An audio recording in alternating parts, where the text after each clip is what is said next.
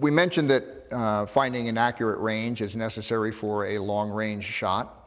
And the reason that we worry about a precise range is a concept known as danger space. Danger space is the point at which a bullet is no higher than the top of the target, up to the point where the bullet is no lower than the bottom of the target. Because you have to realize that your ballistic curve is a decreasing radius arc, right? If the bullet is starting here and it flies through the center of the target there, the further it flies, the sharper the arc.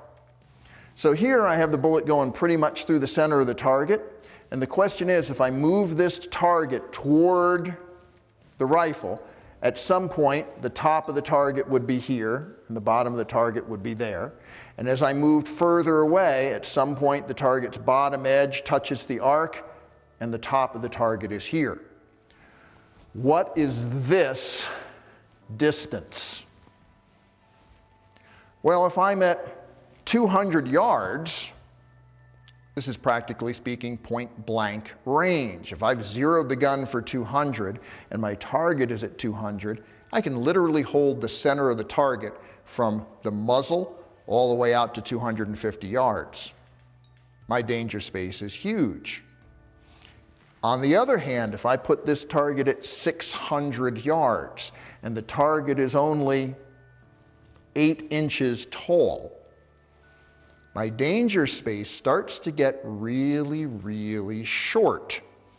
For an 8-inch target and a standard .308 rifle round, your danger space is about 12 yards in front and 10 yards behind.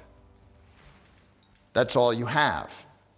That means if you range it at exactly 600 yards and dial 600 yards, if the target is standing at 588, you miss. You went over the top of it. And if the target is standing at 612 yards, you miss. You went underneath it. Which means a certain amount of precision is required in the range once we exceed point blank.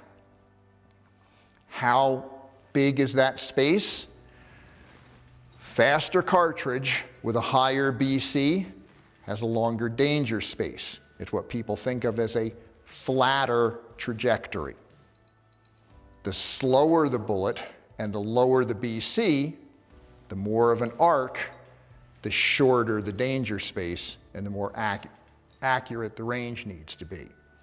At 1,000 yards, the danger space for a .308 on a 12-inch high target is 5 yards behind and 4 yards in front. You don't have much room for error, right? You can't eyeball it. You've got to have some kind of range finding methodology.